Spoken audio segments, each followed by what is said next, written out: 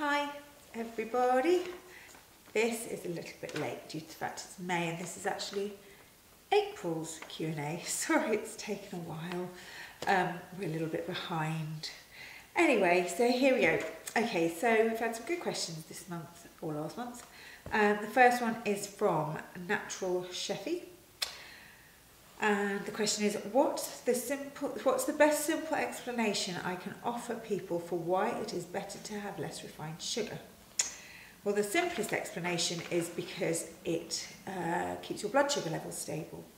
Oh, sorry, yes, so if you have less refined sugar, your blood sugar levels remain stable, which means your energy should be more stable throughout the day, more consistent. That's because you aren't giving your body like a sugar hit, which causes an insulin spike, which in turn causes a drop in energy. You know, you have a dip, so your energy levels are going up and down all over the place. So that's the basic.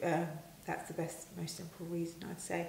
It is also, you know, it's just exhausting for the body if it's going up and down all the time, and also it doesn't help you because you start thinking that you're, you know, because when you have a sugar low, then you're going to reach for the sugar because you're going to be like, I'm tired, and so then you reach for the sugar and it's self-perpetuating. You see, it's a vicious circle. So that's the best way, that's the best reason, that's the best explanation. Less refined sugar means more stable energies. Okay, next one from Beautifully Chiswick. Any tips for her to help shrinking fibroids, if it's possible through diet? Also foods to ease menopause, and what would help after a hysterectomy? Okay, so things for fibroids, things that you want to try and reduce inflammation, so all the usual suspects: lower alcohol, lower caffeine, sugar, refined sugars, meats, refined carbs. You want to try and reduce stress a bit as well. For menopause, you want to try and avoid estrogenic foods, you know, not estrogenic foods, things like plastic, drinking out of plastic bottles, plastic containers, anything with xenoestrogens in them. You want to try and avoid those pollutants. Things you do want to do, you want to try and increase organic food, eat more whole grains, eat fresh food. The thing is, if you eat lots of veg, they have something called plant sterols in them, and they will help your hormone balances afterwards. Also, what else was I thinking? Good oils, so things like flaxseed oil would be really good for you here because that's anti-inflammatory. It helps keep the body in a good, the immune system in a good balance. And more fish oils would be really good. But even primrose oil is really nice as well. So I hope that helps you. Okay, and then the next person is Hamilinda Bell. What's your view on fasting and reduced calories? Many people swear by 5-2 and 5-3 plan, where they restrict the calorie intake 2 to 3 days per week. I get asked this a lot, and it's a very popular plan, and people seem to find it doable.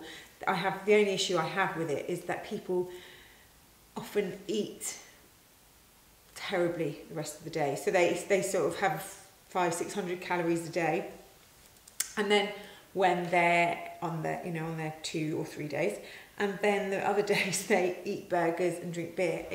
That is just, to me, it's not a healthy way. It's basically like a sort of form of bulimia, like you're purging for 3 days and then you're binging for the other 4 days, or 5 or 2.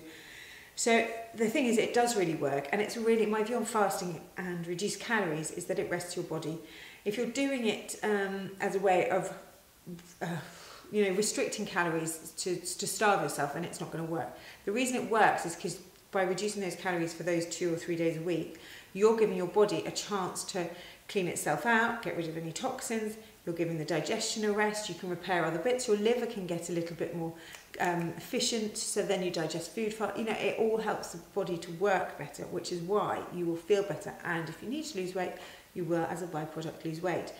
But that only works if you're going to eat properly the other 5 days of the week. If you're going to eat trash those days, then you're not really going to feel the benefits. You're going to be on it's basically like doing a weekly yo-yo diet. So if I haven't said that strongly enough, you really need to make sure that you eat properly the 5 days, so that the rest of the time, and then you will feel better. And fasting is the same. Fasting, if you're fasting to lose weight, then I've got it wrong, because you won't lose weight, because you lose weight while you fast. And then of course you're going to put the weight back on, you're empty. But I tell you what you will do is you will get brain clarity, you will feel better, your energy levels will be better. But if you're doing it for weight loss, you're backing the wrong horse.